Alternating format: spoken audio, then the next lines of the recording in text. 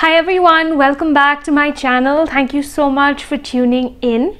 Well, today I wanted to speak to you about something that I recently read in the news and it has really impacted me, and I wanted to talk about it on my vlog. Well, I'm sure many of us have read about the recent suicide case that happened about 2 days ago in one of the most prestigious colleges of our country. And as I was going through the letter, the suicide note that this particular boy had written, it really broke my heart. And I realized that more than what I was feeling, it was more of the Father's heart, more of God's heart towards this boy, because honestly I don't know who this boy is personally, but it really impacted me as I was reading his letter, and I wanted to talk to you about that letter today. I know that I've always introduced myself as a Christian vlogger, and that is who I am, but today's video is not just for people who believe in Jesus, but it's even for those who have not as yet. It's just for everyone.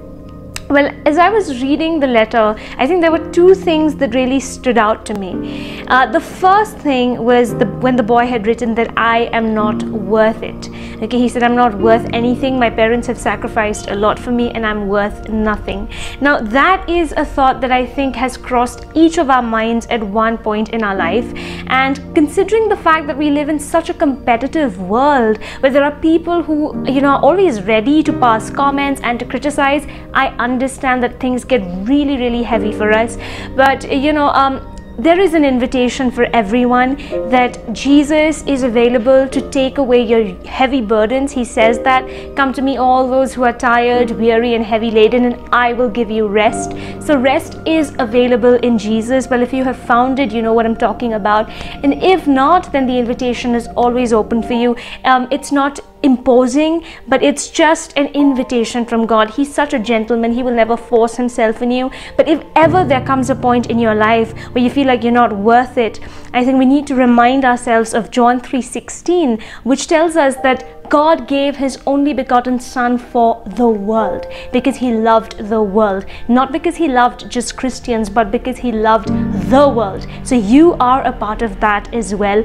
So remember that God thinks you are worth it, and that's why he bankrupted heaven, gave away heaven's most prized possession so that you could be set free. So I think that is very important for us to remember. And secondly, one of the lines that really stood out for me from the letter was when he wrote that there is no place for failures in this world, and that really broke my heart somewhere. And that only shows the kind of world we have created, where we feel like if we are not good enough. And considering the kind of college this guy came from, from the outside it looked like he had it all, but what was his internal turmoil was that he was not good enough and that he was a failure.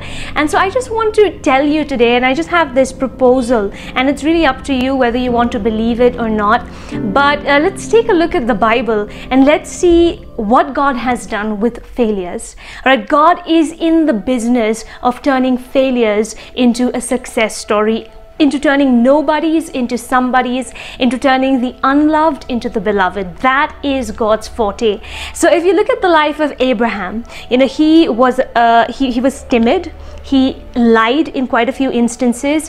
He was also very impatient, and he felt like God would never fulfill his promise. So he took a shortcut and had an illegitimate child with his helper. And of course, God was faithful. So Abraham, according to the world standards, was a failure.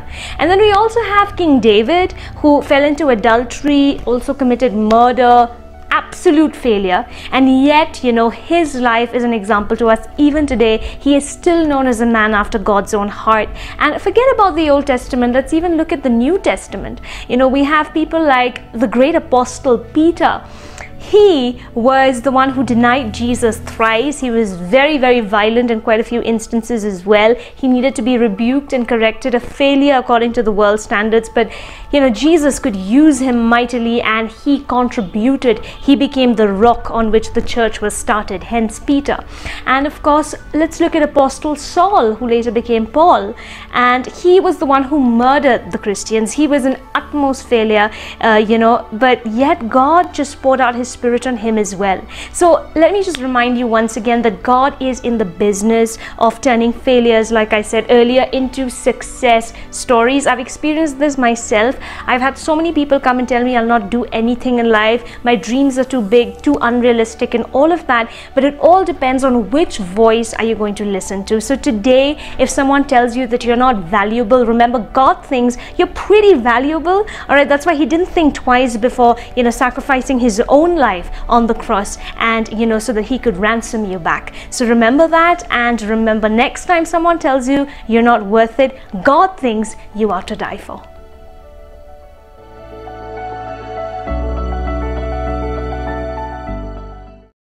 If you liked this video, don't forget to like, share, comment and subscribe to my channel.